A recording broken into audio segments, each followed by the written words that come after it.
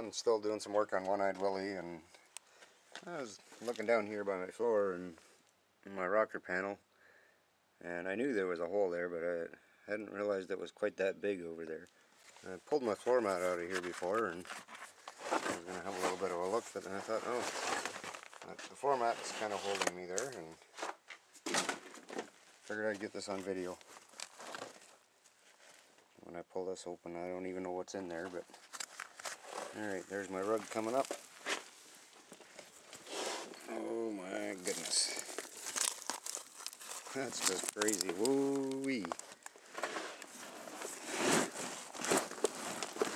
Holy. And we've been sitting in this thing on the floor. What's left of it.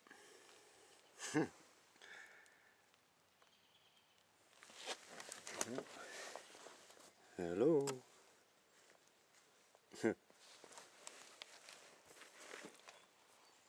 That's just nuts. I guess we're going to have to do something with that. I'm going to yank this rug out of the way here and see what I can come up with here to brace this up a little bit. I don't want to be falling through my floor. Probably wouldn't be too nice.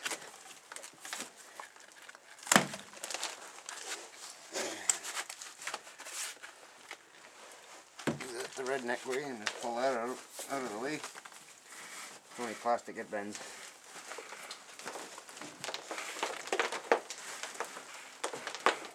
Okay. Oh my goodness, we got some more falling mud showers.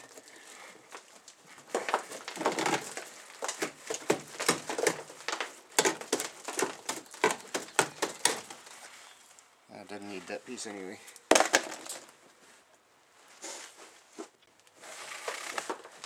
That's broken quite a ways up in there. Good 1.5 feet wide anyway. Surprised I haven't fallen through already. I knew it was there, I just didn't know how big it was. There's a nice hunk of mud.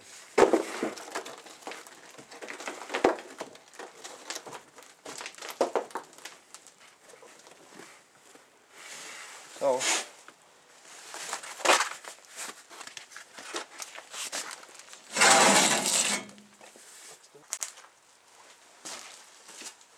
I found myself another piece of steel that looks a little better than the one. I needed to have a bend in it right here so that it could go up with the shape of the floor, and I wanted just a little bit bent, but not so far. So we'll have to fix that.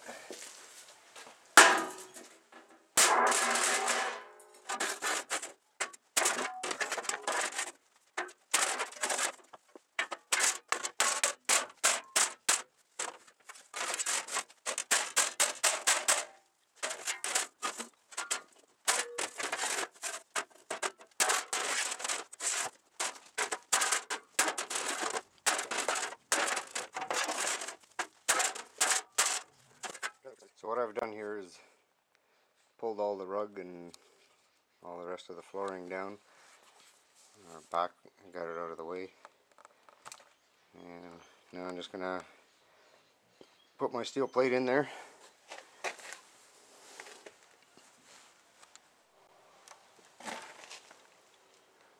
That took a little bit of work in it trying to get it in here, but I ended up having to stand it up this way and pull all this back and then slide it underneath the brake pedal first, and then drop it down on this end and slide it under. It's the only way I could get it to fit in there, but it's good and solid now.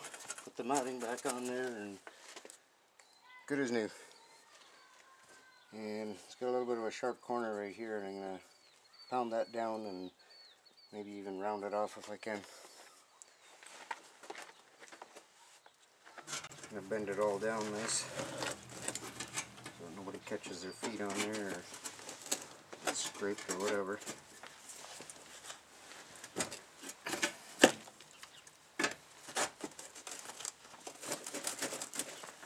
And once the rug covers it, that should be good.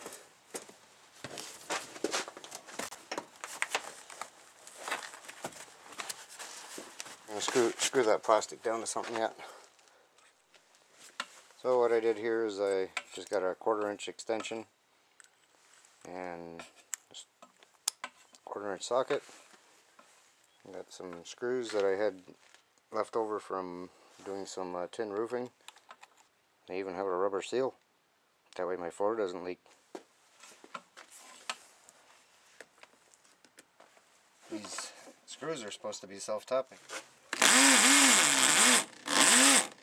There we go. Took it a little while. That's a little thicker than the tin that these screws are made for, but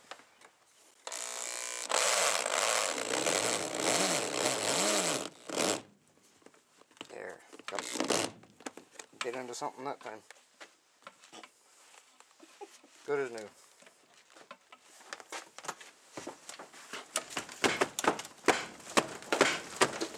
Good and solid. Look at the mud you're losing. Good. Still needs to go on a diet yet, lose some more mud.